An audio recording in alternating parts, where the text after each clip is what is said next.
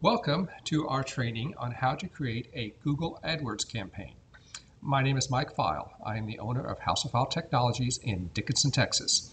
Our mission is to help consumers and small businesses use technology effectively. So in this training, we're going to go through the steps of creating an effective Google AdWords campaign. You would be amazed how much business Google Ad can drive to your website. It's so much better if somebody searches for your product or your service to have your website pop up right on top of that search page rather than them having to go down and search the bottom or even go to page 2 or 3, which very, very few people actually do. So this video is a pretty short training. I am actually going to take you through the steps. I am creating a Google AdWords campaign for my service of creating small business websites. So you can see each step that I do to create the ad, and I will also show you some other things that may not apply to my ad, but if you have a different product or different service may apply to your ads. So let's get going. I just want to give you my contact information. In case you have any questions, you can email me or go to our website and get more information about this. So anyway, our email is techlounge@comcast.net and website is techlounge.biz. Okay, so we are now in Google AdWords. Of course, if you do not have a Google account, it's simple just to go and create one. Do a search for Google AdWords and go create an account. There you will put in your information about your business, your contact information. You have to put in billing because they'll have to have a way to pay for the ads. And then you get to this. As I said, very, very intimidating to look at, but a lot of the stuff that you just don't even have to worry about. This is a campaign that I have going right now on iPhone repairs. You create your campaign, you get yourself a budget. They will not charge you more per day than what your budget is. I hope everybody understands the way Google AdWords works is you pay per click. Your ad is up on Google whenever somebody does a search for what your service or product is. But you do not pay anything for the ad unless somebody actually clicks to your website. So what you want to do is get the correct keywords and then have a website that once you click to there, that's when you sell them. Because you've wasted money if you don't sell them once they click to the website. The key is to get them to your website and close the sale. Okay, so what we're going to do is we're going to create a campaign. Right up here, this red button says plus. So let's go ahead and we are going to do a search network only. It is the most effective campaign not to cost you money, especially for small businesses. As you can see, there's all kinds of other types of things. These are really for much bigger businesses than you probably have or I have. So the most effective thing for a small business is a search network only campaign. Okay. Now we want to name our campaign.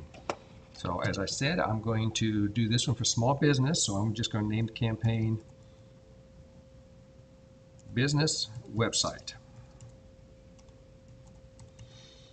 Now you can have more than one ads under your campaign, and actually it's a good idea to do that because you can see which ads are effective and which ones aren't.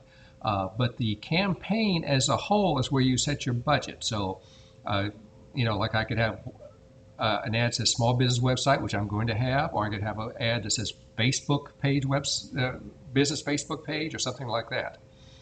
Okay.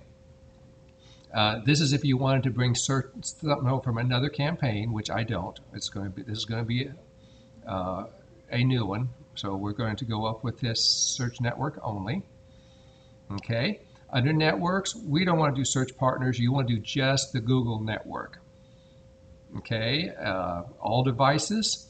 Now I'm running all devices because to me mobile is important. There are some rules of thought that you should set up a different campaign for your computer and for your mobile devices, but I'm going to run them all. This is what's important, your location. If you're selling worldwide or nationwide, you can pick that, all countries and territories, but I'm not. I'm doing the websites basically for the Galveston County or the Dickinson, Texas area. So I am going to choose. So first thing I'm going to do is put in my zip code. And these ads will only run in the locations that I put. Okay, so right now in my zip code, I have 170,000 people. I want to get more than that. This is going to show you this is where it would go, okay? I actually can have a bigger range than that. So I'm going to go over here and look at my options, and I'm going to add Galveston County. Ah, look at that. That does real good. Okay, but I have options up here because anybody who lives up in the League City area could easily come down and get a website. So let's just put in League City, Texas. That's going to add another 250,000. Okay, so now I've added Dickinson, League City, and Galveston County. Let's put in Webster also.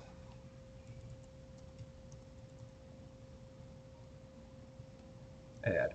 Okay, now that is my area that I want to run the ads. So, if I'm doing a small business website and I'm trying to do an inexpensive one, just a 5-page for basically very small businesses or individuals with home businesses that can't afford a fancy website, nobody who lives up in the Woodlands is going to drive down here for the website. So I want to keep this in a location where it's effective. Because remember, if somebody in the Woodlands clicks your ad and then they look and say, oh, they're down in Dickinson, Texas, I'm not going there, you still pay for that ad. You want to be very focused on your target. So that is my geographic location. Obviously, I want it in English. Okay, and this is where your options are for your bid strategy.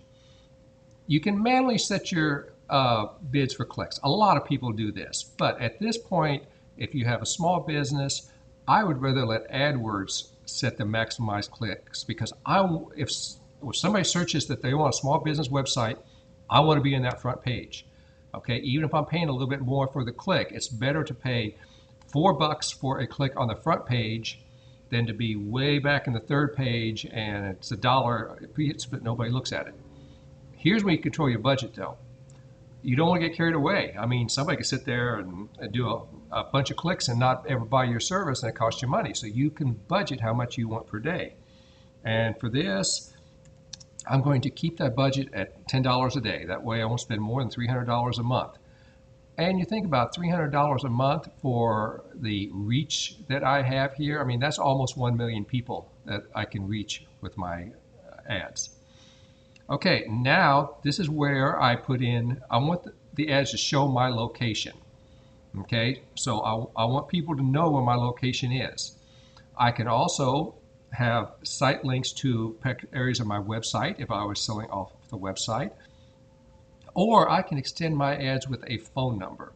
In this case, I'm not going to, but in my ad that I have set Google Adwords Campaign for iPhone repairs, I do have the phone number in there. So I click that, then that gives me the options of the numbers that I have registered when I set my business up. I could set up to my business phone number. Okay. And if somebody calls then, and this is what's kind of cool about it because it'll say call business on the ad. Well, you call the business and the number they get on their phone that they're calling is not your number. It gives them a different number because it hides yours.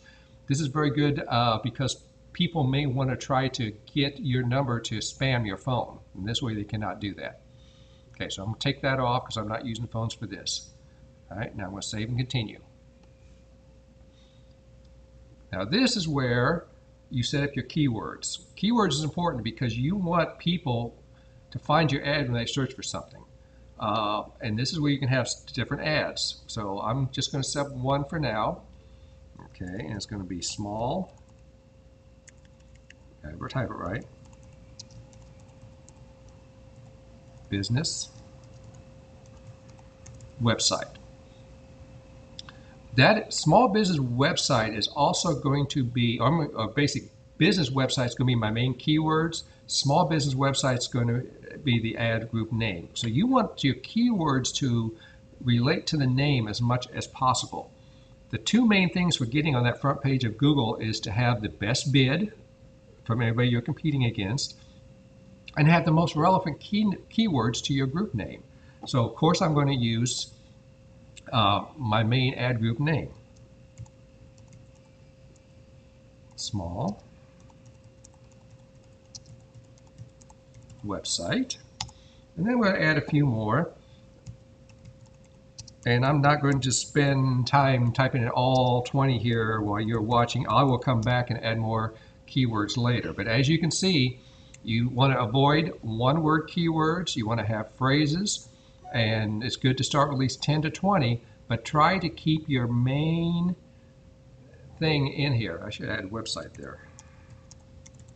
Website creation. And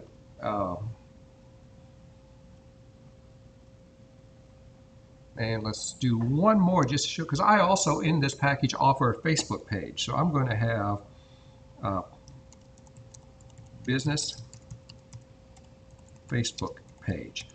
This does not have my ad group name in there, and I might do another ad group that says business Facebook page, but I want people who search Facebook to get there.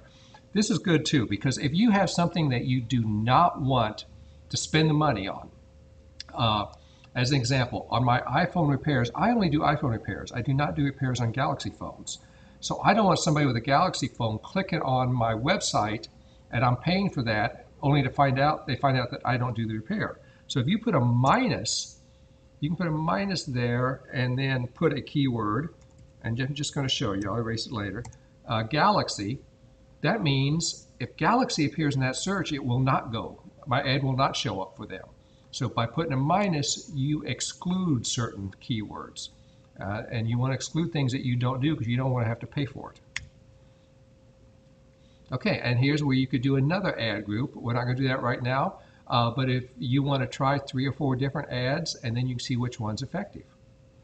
Okay, let's continue to ads. Now is where we create, and this is the page you want it to link to. Well, I want it to link to my technology lounge, so I'm going to go over here and copy the page. Okay, headline.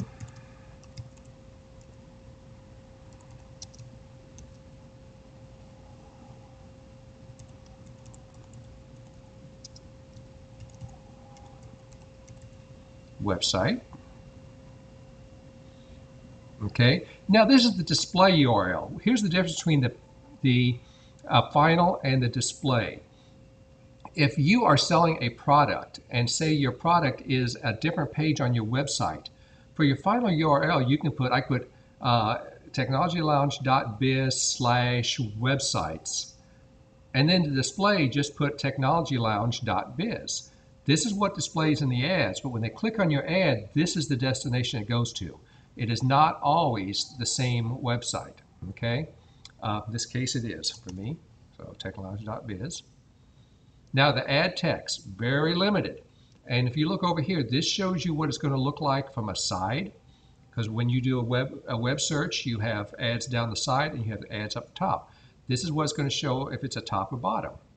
Okay. So in this case, and you are limited, and it'll tell you run over your limit. So I'm going to put 5-page business site for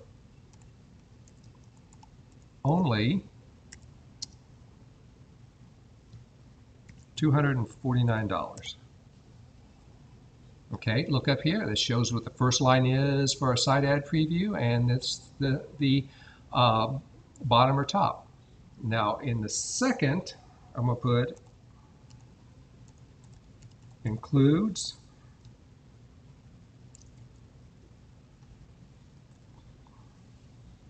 let's spell it right.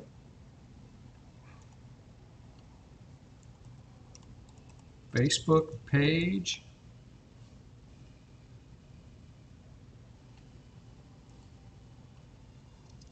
and SEO, search engine optimization. I would have loved to put includes Facebook page and say Google registration or Yelp registration, but no room over here. Okay, so this is what my ad is going to look like. I'm going to look at it and it looks pretty good, but you know what? On the one line, maybe a comma would look better. How's that look? Okay.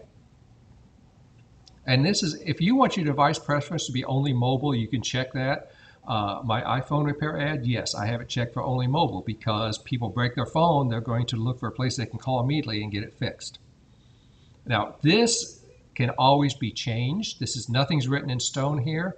You can run this ad for a week. If it's not getting anything, then you come in and change it. So I'm going to save that. So now I have this ad. I can create another one if I want to. And let's review the campaign. My budget's $10. Okay. This is the ad groups. The keywords. And this is how my ad looks running. Okay, so everything looks good. And as you can see, they recommend you try 2 ads. That way you can see which one works after a couple of weeks. And when you're done, finish and save. And I have an ad running. And this is the ad group. And from this spot is where I could edit it if I wanted to. Just click over here in the edit button. I could edit the name, or I can just go in here and edit anything. Oh, that's cool. Right now, as I set it a penny. Normally, $1 to $2 is what you're going to pay per click for most ads. It just kind of depends on what business that you are in. Okay, so basically, that completes that. You have now set up a Google AdWords campaign. If you want to come back and look at it, then you go to the ads, and there's nothing I can really show yet, but if you hit your ad, and they have to review it first before it goes live, you can look at your keywords, and when you get clicks, it's going to show which keywords gives you the best clicks. So these can be tweaked all the time. You can keep adding new keywords. You can take out keywords that are not working. Okay, here's your settings if you want to change anything in your settings. I can edit anything that I put in there. I can edit my locations, all kinds of things. So you have a lot of control, and the best thing is just to sit back and let people start clicking to your website and making you money. Thank you for spending your time watching this video. I'm Mike File, and please remember my contact information, techlounge@comcast.net if you have any questions. Thank you.